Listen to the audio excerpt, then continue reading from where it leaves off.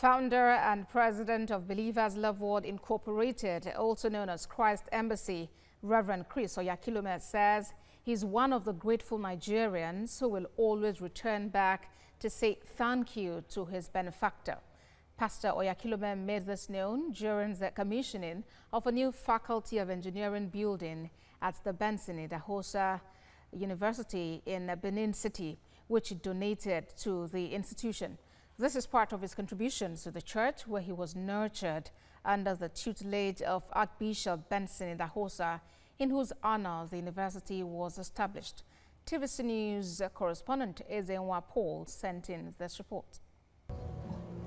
Before the commissioning of this Faculty of Engineering building at Benson Idahosa University in Edo State, founder of Christ Embassy, Reverend Chris Oyakhilome, who financed the project, expressed gratitude to the family of late Pentecostal preacher Archbishop Benson Idahosa for the role they played in his life during the early days of his ministry. He says he's returned like the biblical leper to say thank you. The popular preacher says he is the legacy of Archbishop Benson Idahosa. I've always had in my mind, I am his legacy. You are his legacy. This is our campus. Do you get it? It's our campus. It's the campus of the legacy of the Archbishop Benson Idahosa.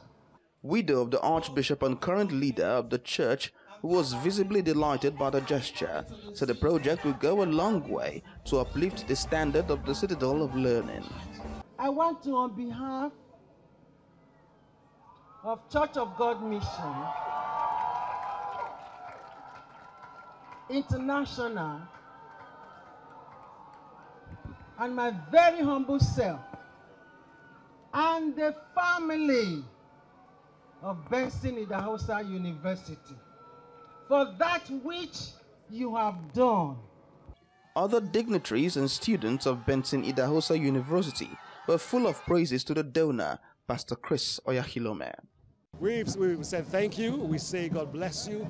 The gift that you have given is a blessing not just to one person, not to one family, but to generations which you will not even see. Children will be born that we won't even see, but they will benefit from this gift. That is what legacy is. I just want to say thank you to Reverend Dr. Chris Oyakhilome. Thank you very much for this building. I'm even envying the engineering students right now. I wish I was an engineering student. This has been long coming. We have been working very hard. Many of you may be seeing and witnessing what is happening on our legacy campus for the first time today. But we have been working very hard because we are striving very hard to build a world-class university. We know God being on our side, we're going to be able to achieve that goal. We are very happy, as you can see. The benefactor of the institution was moved around the facilities, which is estimated to be around 1 billion naira.